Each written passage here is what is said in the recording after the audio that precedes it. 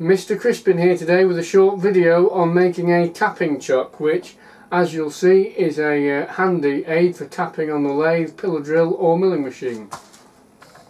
Typically when I'm tapping a hole on a machine I like to use a spring-loaded centre, and as you can see here this tap has a small centre hole in the end, and you put your spring-loaded centre in the tailstock chuck or spindle, and that can be compressed, and then the spring tension pushes on the end of the tap, and that keeps the back end of the tap on the straight and narrow when you're tapping a hole. Quite often though you come across taps such as this one where the end of the tap has no centre hole in it, and on this one for instance you just got a little point. There are ways of getting around that. You can put the tap in a tap wrench that has a centre hole in the end and then use your spring-loaded centre again. Or what some people like to do is lock the tap up in a Jacobs chuck and then wind the lathe chuck round by hand and allow the tap to pull itself in. Or you can release the chuck from the machine taper and carefully follow it in, allowing the taper to rotate within the socket. And all those work, and I've used all of those in the past. However, a friend of mine called David Ticehurst has shown me his tapping chuck, which is basically a Jacobs chuck that can move freely along a piece of silver steel. And to use this, you put a piece of silver steel in the Jacobs chuck. You can then put the tap in the tapping chuck, and that then can slide along the bar and turn freely, and you can use it for tapping. So to build this tapping chuck we need a chuck and a bolt that will screw in the back, and in the case of most DIY chucks that's a 1/2 by 20, and also we need a nut that can be used as a lock nut, a piece of 3/8 silver steel and a chuck key for good measure.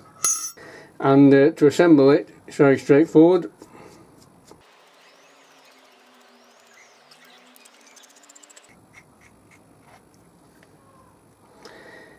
Tighten that right up and then screw the lock nut in.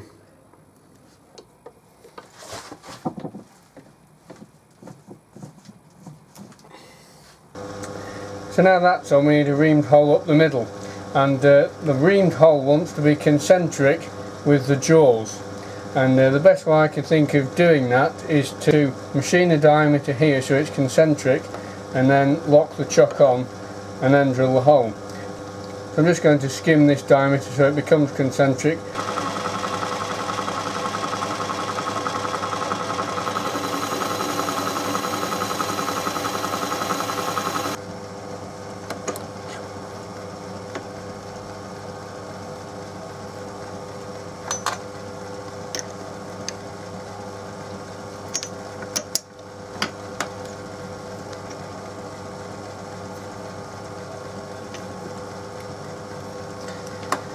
So all that remains now is just to lock this up. So I spin this up. You can see the bolt's a bit eccentric. The chuck body's pretty good, but none of that actually matters because I know that the hole that's going to go in will end up concentric to the jaws, which is what matters.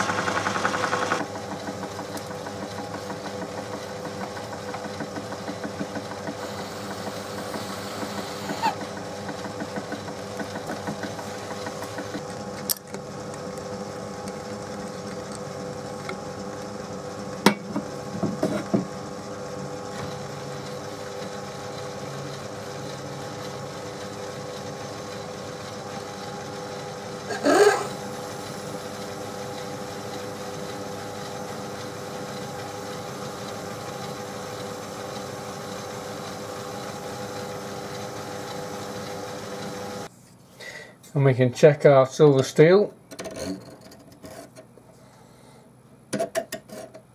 Seems pretty good to me. Okay, well that's that finished. I'm pleased with how it's come out. I went back and just drilled a small hole right the way through to prevent that airlock from hindering operation. But I can go and shorten this piece of silver steel now and chamfer the ends, and that will be ready for action.